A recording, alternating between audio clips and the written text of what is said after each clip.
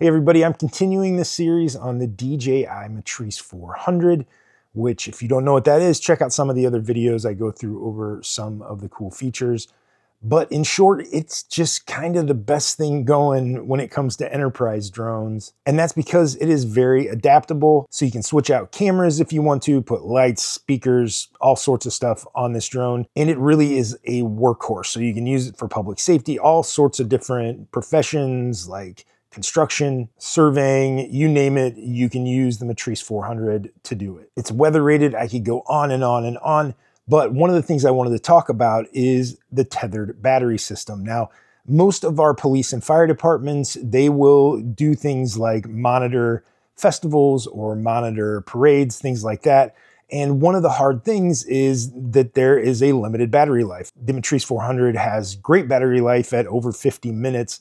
So you're going to be able to fly quite a long time, and you can hot swap the battery. So you can be flying, you bring the drone down to the ground, you take the battery out, put a new battery in, and you take off again. No need to shut it all down and then reboot it. So it does make things quicker. But with a tethered option, you can fly indefinitely. No need to bring the drone down at all. You could fly 24 hours if that is what you wanted to do. The way it works is you put a special battery in the Matrice 400. It has a cable that comes out of that battery and you connect it to the ground, to the power source.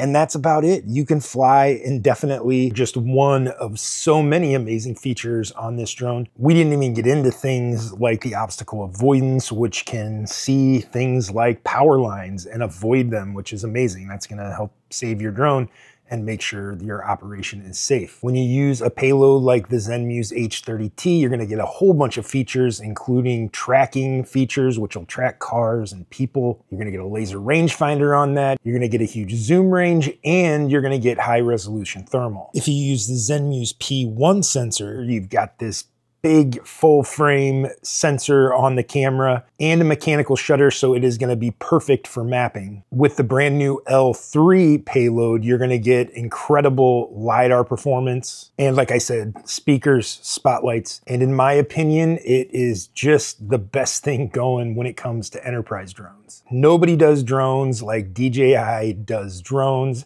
and they have topped themselves with the Matrice 400.